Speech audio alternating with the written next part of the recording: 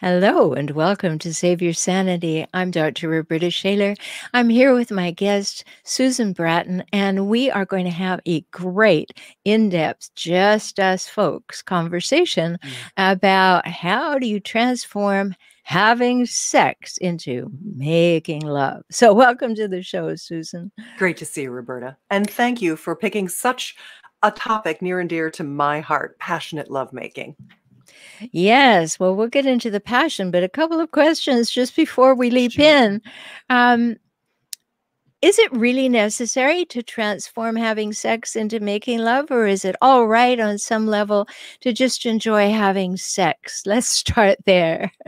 Well, I think that generally there are some people for whom friction might be enough, but I don't think most people. I don't think people with a heart. Mhm. And really, my flavor of teaching lovemaking techniques is this notion of being heart connected. Mhm.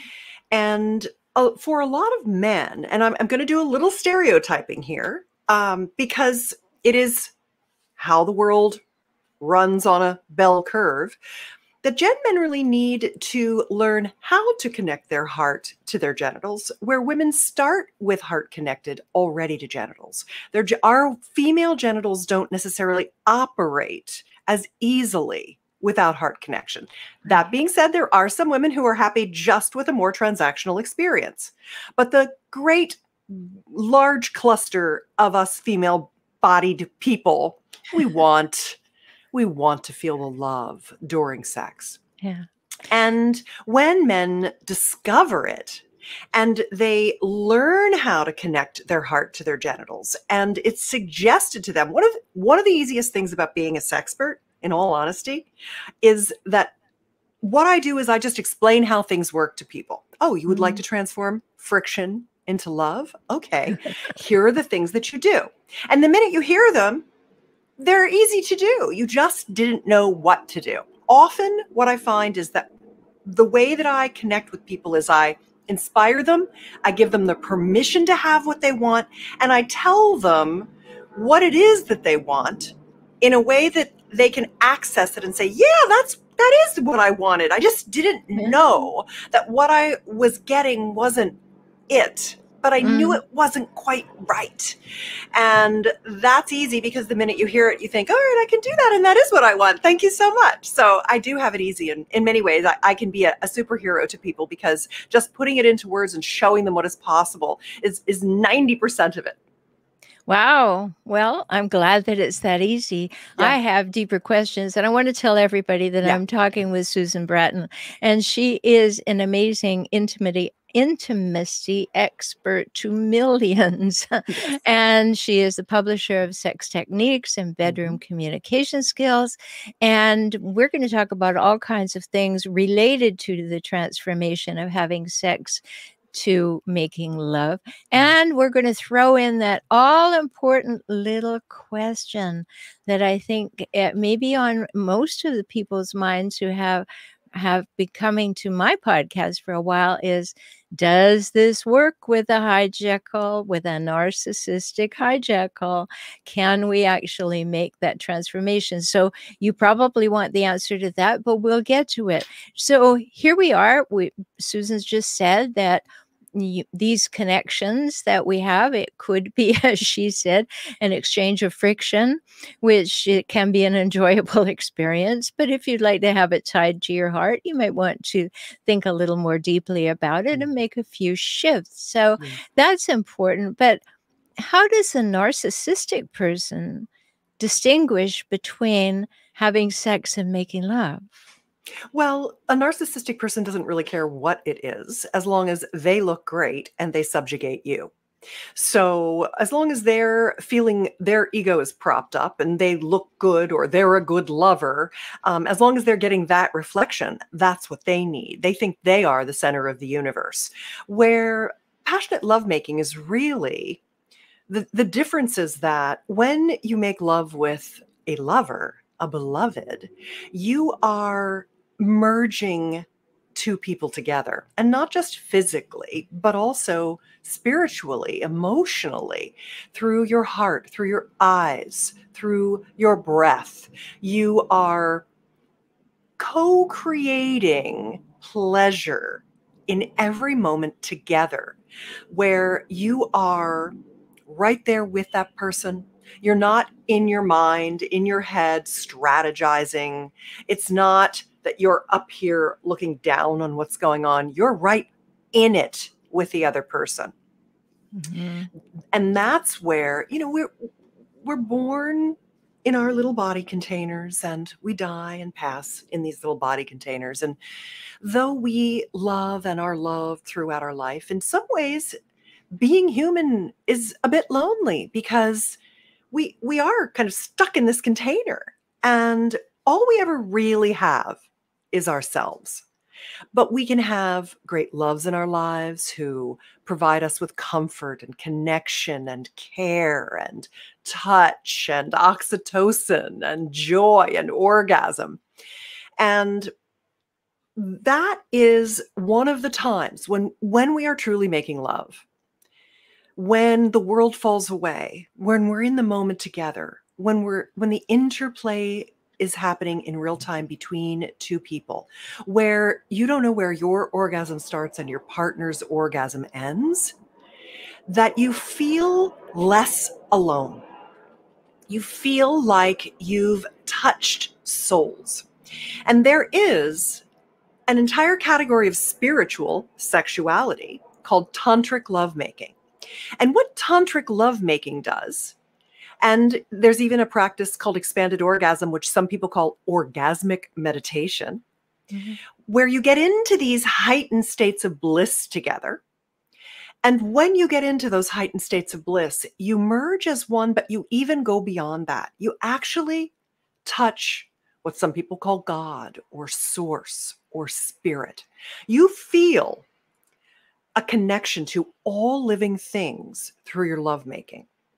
And I know for some people that might feel very distant and woo-woo, but it's actually a conjoined trance state. It's like co-meditating in orgasmic pleasure. And it's simply a learned skill, like all sex. That's what's so interesting about sexuality. We can figure out how to procreate pretty easily. We can fumble our way in the dark and that happens. But making love is actually a learned skill. And having orgasmic pleasure is a learned skill. And learning how to get into these conjoined trance states with partners where you not only feel deeply tethered and connected to each other, but you feel connected to all souls. That pathway is available to everyone. It is a pathway of bliss. And I think that's, in a way, the pinnacle of our sexual potential, is achieving that state with a lover. So that's a very different state than someone who's strategizing or manipulating you or just having sex to make themselves feel good, or what have you, which is much more in the realm of narcissistic partnership.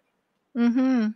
Or a transactional situation, in order to, well, we'll do this and I will feel great about my performance.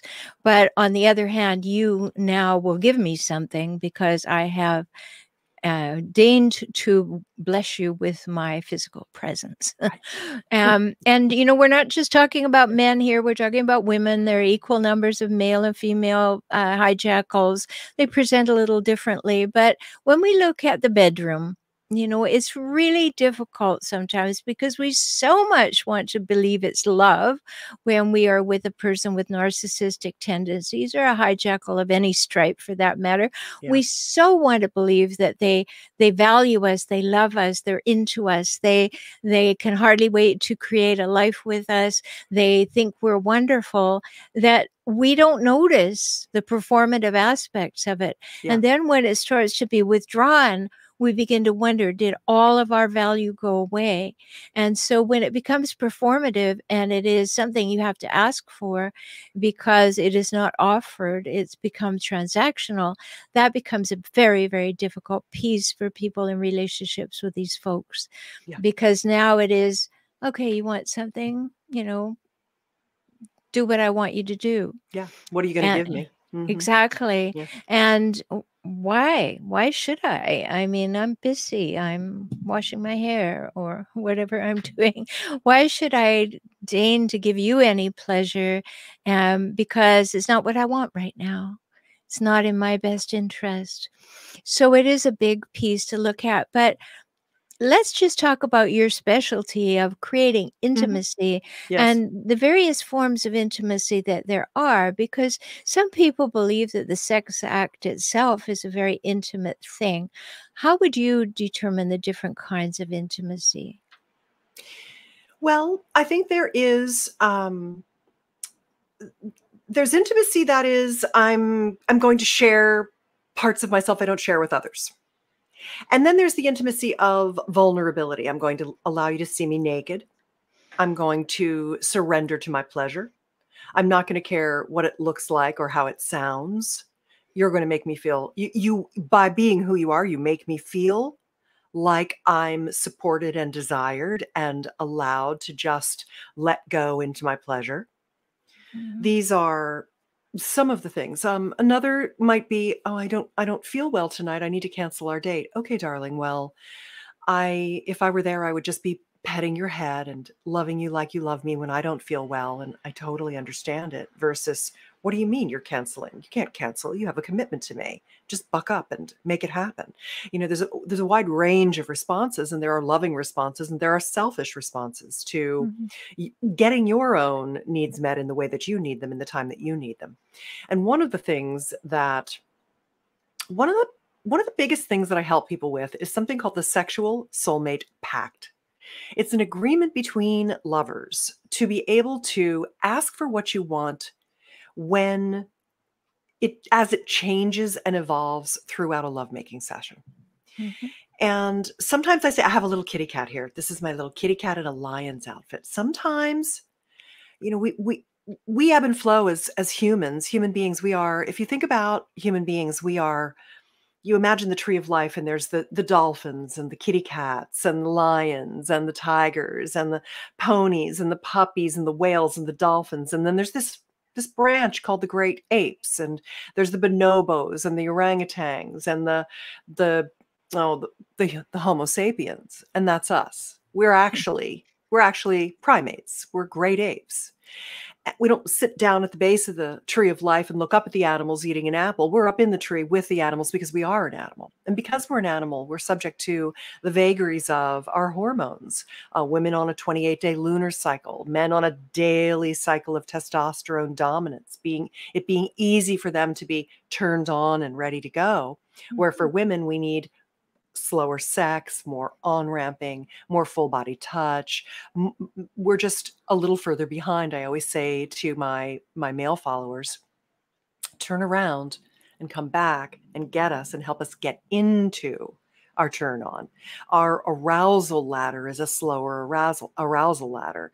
Our genitals don't fill with blood as quickly as our male-bodied partners do, and we need things to be slower to allow us to get and catch up to our male-bodied partners. And so with that 28-day cycle, sometimes we are a lioness, and then I've got this is, believe it or not, a kitty cat costume for Halloween. You can make your kitty cat into a lion, or you can make your lion into a kitty cat. And so sometimes we are just a kitty cat, and we need that petting. We need that full body petting. We need that slow loving. But other times we're like, we're ready to pounce. And it's honoring those differences and how we are every time. Oh, it's too hard. That's too much. Or, oh, I need it much harder. Having the confidence to ask for what you need, and Yeah. having your partner love to hear what you need so they can give it to you, so that, a good lover wants to give you pleasure more than they want their own pleasure. They will just give up their pleasure to give you pleasure. They want you to be happy. They want you to enjoy yourself. So if you have a lover that's not doing that, that's selfish, that's taking their pleasure, that Mhm. isn't listening to your needs, or if you feel that you can't ask for what you need, if you feel like you are cowed, if you feel that you must submit, if you feel that things are always the way they want them, if you feel that you're desires and requests are not important, then you are with someone who is not a good lover, someone who is a selfish person. And those are very telltale signs. Now, a lot of women, interestingly, Dr. Shaler, a lot of women say to me, I don't know what I want, I just know what I'm getting isn't it. Right. That's the case whether we're talking about sex or anything. Yeah. And what I say is, you actually do know that she knows what she wants. It's intuitively, if you allow yourself to trust your body wisdom. And I know that when you're dealing with people in narcissistic relationships, you're dealing with people who don't always trust their own judgment. That trust has been knocked out of them. Someone else's judgment takes priority. But when you come back to ground, your essential self, deep inside you, your body has the wisdom and you have the intuition to listen to it or her, depending on whether you're male-bodied or female-bodied. I mean, one thing I will say too is that I support all gender expression. But we're born either XX or XY. We are born with a penis or we're born with a vagina. A vulva is usually, that's the entire genital system actually is called the vulva. And we know what we want when we listen. And the more that we feel comfortable and safe asking for it, the better sex gets and the more love is co-created. That's one of the things that this is one of the books that I've written that's a really popular one. It's called Sexual Soulmates, The 6 Essentials for Connected Sex. And over the last 15 years in helping millions of people, I came up with what the 6 things are that really help you co-create that feeling that you're with your sexual soulmate. And you don't, your sexual soulmate is not out there waiting for you to find them. You co-create this experience with a lover by learning these skills and practicing these skills. And the Sexual Soulmate Pact is one of them. And there are a couple of others that I mentioned, one of them being present, not being directive, not being up in your head, but being there, vulnerable, connected in the moment. That's really the very fundamental part of sexual soulmates. The second one is called lover space. That's setting up a room, setting up the space for making love. And I want to circle back to that because I think that that is something very important that a lot of people overlook that prevents you from having complete pleasure. The next one is the Sexual Soulmate Pact, which you can download at sexualsoulmatepact.com for free. It's the technique. It tells you exactly how to do it. Even if you're afraid to speak up, it turns you into a communication bedroom expert, and your partner loves your feedback and you love theirs. The next is polarity. That's really, and I've got funny little things here, but I've got my favorite Ken doll, which is a surfer doll, because here I am at the beach. I love my surfer guys, and my cute little Barbie. And it doesn't really matter what your gender expression is. There's the masculine and the feminine, and the balance of those two things depend. Anybody can be the leader and anybody can be the follower. It doesn't really matter. But once you allow there to be that masculine, feminine range of experience and lovemaking, the sex gets richer and more pleasurable. And a lot of people are very different outside the bedroom than they are in the bedroom. And the polarity of surrender, moving people forward, moving your body, allowing your nervous system to be taken over, being the giver and then the receiver, switching back and forth between the poles together, really ends up giving you a wide variety of pleasurable experiences, like the difference between missionary position with the man on top, where you're kind of, as the feminine, overwhelmed by the masculine, versus flipping that to what's called cowgirl sex position and being on top and being the one in control of the motions and the thrusting, and being the feminine, but being on the top is a very interesting difference in polarity. Playing with the range of that and having a partner who's willing and confident enough to play the range of that really makes sex fun, because sex positions are one of a handful of ways that people keep sex exciting. Trying new things in new locations, learning new skills, playing with and incorporating toys. These are some of the things that keep sex continuously growing and expanding rather than contracting and getting bored. So someone who wants to go through that and explore that with you, who's open to that, who isn't trying to control the scene all the time the way they want it, but who is willing to play that range with you, is someone who becomes much more of a really fun lover. And Right. then, go ahead. Just let me Yeah, say that we do have people joining us here. And if great. you do have a question, be sure Yeah, to put it in. We do have a comment from Ekaterina. She said that I see it. she said it is important for narcissists to have a fan club. So she wondered, do they have a harem or a harem, whichever way you prefer to say it?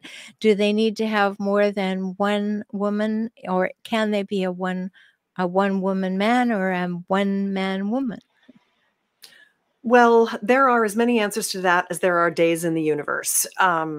Every single narcissist and or human being is going to have different responses. It's interesting that there are a lot of narcissists who are unwilling to commit and who will be dating around people who say, oh, I'm polyamorous, or I have an open relationship, because they're unwilling and unable to give their heart to someone. So there are a lot of narcissists hiding as polyamorous. I would say that. So a harem is maybe a more traditional word for someone who is serially dating or dating around or dating multiple people at one time. And a harem is also indicative that it's the man who has a lot of women, when there are a lot of women who also just want to have a lot of lovers, and they don't want to be heart connected, and they are interested in more friction than connection, and they are there to be pleased. So it, like you said, Rhoberta, it's across the gender spectrum. Narcissism Right. runs thick and deep, just like sociopathy. I mean, there are sociopaths. 1 in every 10 is a little on the sociopathic borderline somewhere. So yeah, just have to watch out for people in general. Mm-hmm. Yeah, I really want to always emphasize the fact that there are equal numbers of male and females. They Yes. present differently, but Yes. they're having the same things. And I created the term hijackal so we wouldn't have to use any clinical definitions. And always remember, a hijackal is a person who hijacks a relationship for their own needs and purposes, Yes. and then relentlessly scavenges it for power, status, and control. So if that's what you need, many times you will find that, as Susan said, they may use different terminology like I'm polyamorous or whatever, but they are actually saying that I have a need for power, status, and control, and I will get it met in whatever way I need to. So Mhm. thanks for that comment, Ekaterina. And folks, if you do have a question, please be putting it in the chat. It takes about 20 seconds from when you hit send to when I see it, and we can talk about it. So if you're thinking of something right now, carry on. So I know I interrupted you in the middle of your Oh, that's sixth okay. thing. So please go back, and now we've included people in the conversation. Great. Well, and I do want to say one last thing about the polyamory piece too. Polyamory is actually a relationship construct that means to love many. Polyamory means many loves.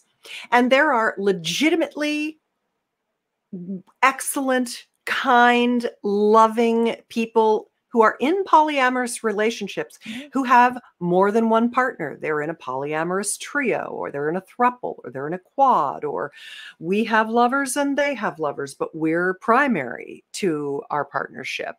And that doesn't mean they're narcissists. There are many people who are overflowing with love and connection and enjoy having multiple partners.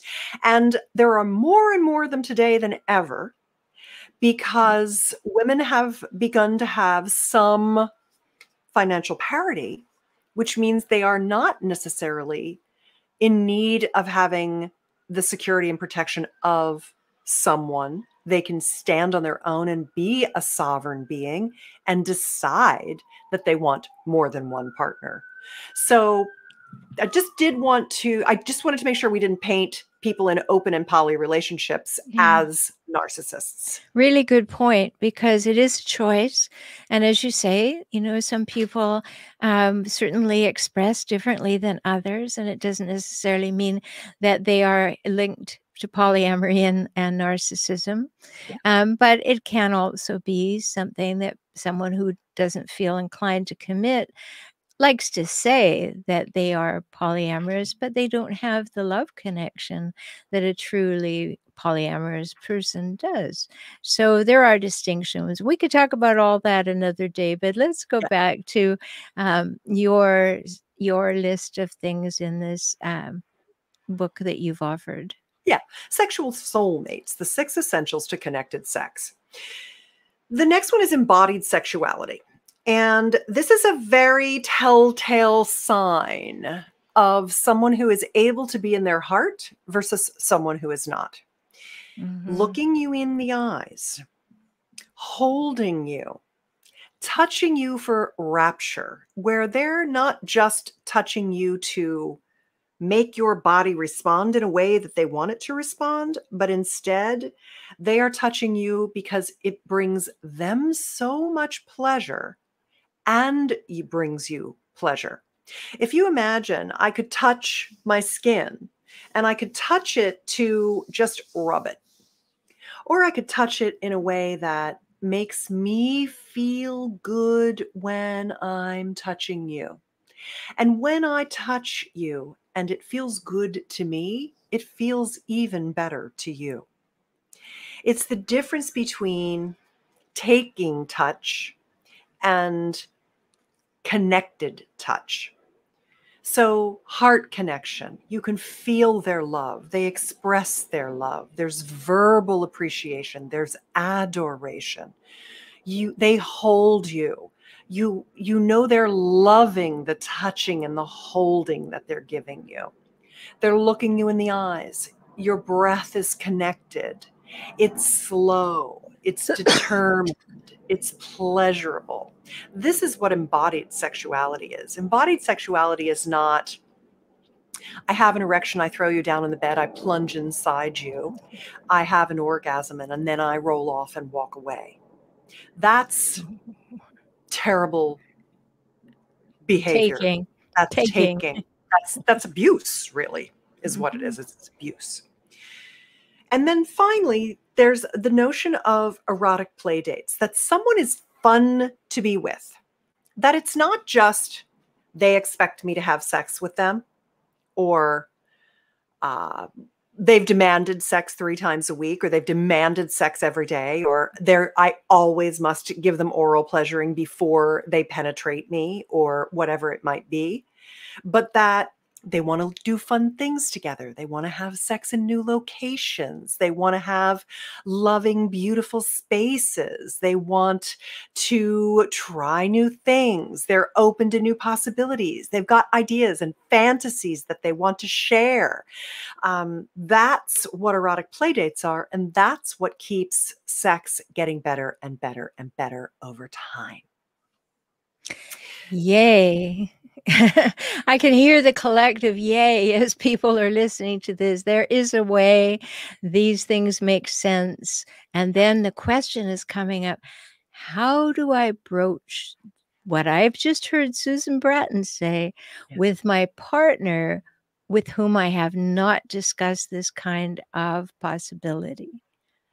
Well, one of the things that the Sexual Soulmate Pact lets you do is it lets you, when you download it, it's really just a small PDF with an agreement. the very first thing that you can do if you have a partner and you're like, I want what she's having. That sounds very good. I would like to have all that kind of really nice, fun, sweet sex. Then you can say to your partner, I'd like to take our sex life to a whole new level of intimacy and passion. And the very first thing that I want to be able to do is to explore more of what we want in the moment. I want to be able to confidently ask you for what I need and listen to my body. But I also want to learn some new things together. And I was thinking maybe we could learn erotic massage, Hmm. or we could try a sex toy together while we make love, or we could try some new positions. Would you be open to that? Do you think we could schedule some time? I actually have this funny little calendar here. Check it out. I've got all kinds of goodies around here. You wouldn't believe how many goodies I got around here. This is my little sex date, my little erotic play date calendar. And I always say that couples that play together stay together, especially in the bedroom.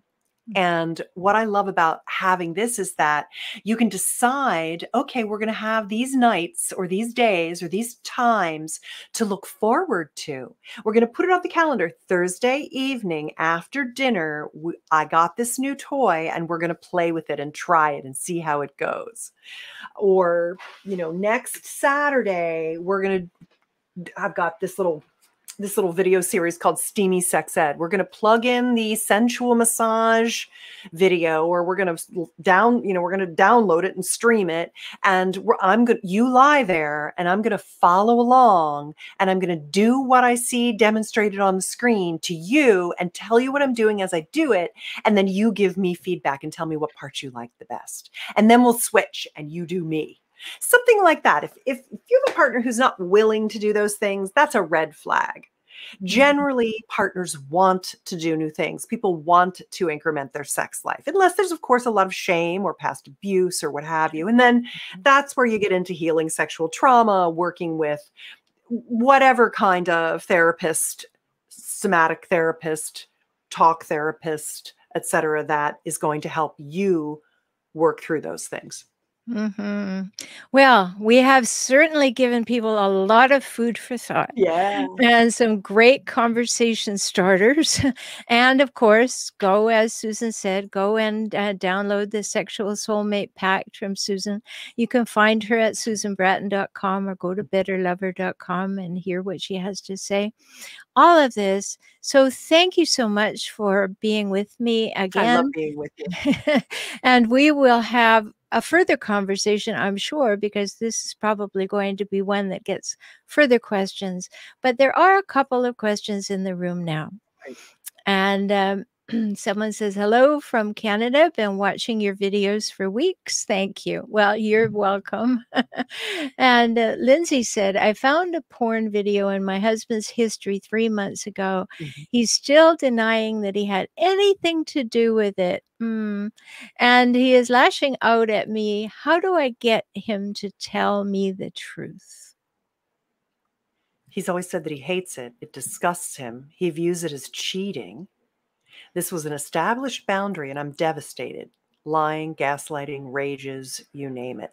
Well, it's a very difficult one. I really feel very badly for men generally who get sucked into pornography, because they're preyed upon by the porn industry, because men are biologically wired to need to top up their sperm and keep it fresh. And so they're very driven to masturbate frequently on a daily basis. Most men masturbate every single day. And it's not welcomed in homes. And so they feel that they have to be furtive about it. And the thing is that pornography makes it very easy for them to masturbate quickly and efficiently. And there's so many different kinds of pornography that they can find the kind of thing that really turns them on. And the problem is that the more that men watch porn, the less they become original thinkers of their own fantasies, driving their own sex life themselves. But I don't think in today's universe that you can really expect a male-bodied partner to not watch porn once in a while and not masturbate to porn once in a while.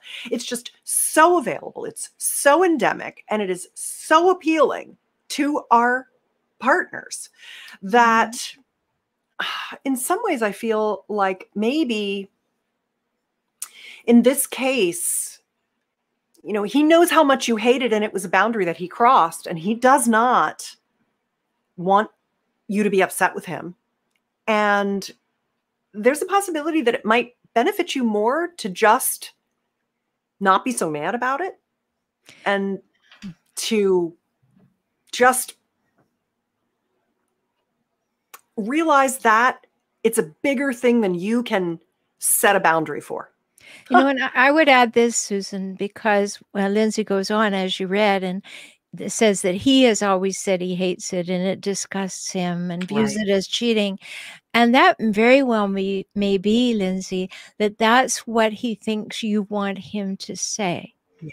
And there's a conversation starter right there. You can say, hey, I heard this great video with Susan Bratton today, and she told me what porn has as a use and why it could be of value to us. And I'm thinking I might need some education here. Let's talk about it in a different way and open up the conversation about, no, I'm not mad about it. I'm interested about it. Let's talk about it. I don't think it's something to hide. If I've ever made you feel that it's something to hide, I'm sorry for that. Let's talk about it and invite him to have a refreshed conversation about these things. Yeah. But if you have, Lindsay says now, she said, but he has set this boundary. Well, again, I understand completely what you're saying, but maybe you could have a new conversation. Just say, are we operating from old premises? Yes. Is there something else that we could maybe converse about in a different way, a different angle, if you will, a different point of view as to, does the porn bring you pleasure? And does it actually affect our intimacy? Or does it enhance our intimacy? You know, people who are addicted to porn, there's so many questions about that and how they're feeling about that, why they do it, and what it brings for them. There's so many pieces. So I think we could do a reframe on this one, don't you, Susan? Yeah, and I also think that it could be that he hates that he watches porn, but he does.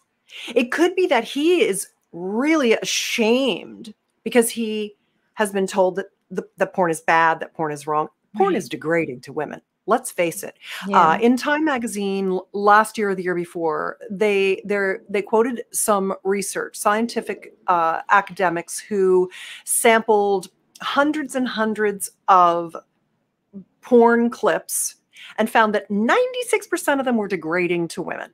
Right. So the bummer is that we have a society of men who've now been raised watching porn, but who've also been told that porn is bad and wrong.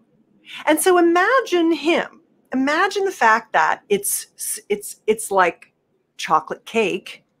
You know it's fattening. You know it's sugar. You know it's not good for you. But boy, do you want to bite.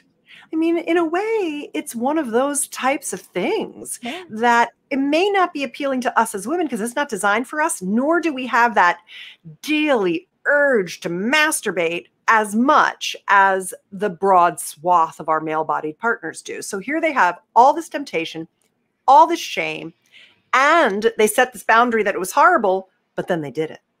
So your heart's really got to break for guys being stuck in the position of the media industry preying on them and them dealing with their own shame, maybe even their own shame about masturbation, when masturbation is completely normal. And if we partners of penis owners could encourage our partners to feel more comfortable masturbating and give them the space to do it. And in all honesty, as the vulva owners, if we spent more time masturbating, if we got ourselves a good vibrator and we had a good masturbation session every day, our genitals would be in better condition, our orgasms would improve, our general sex life with our partner would be improved. So we've got all this shame around masturbation, and then we've got the media preying on our male partners for porn, and more getting into women, into the women's universe as well.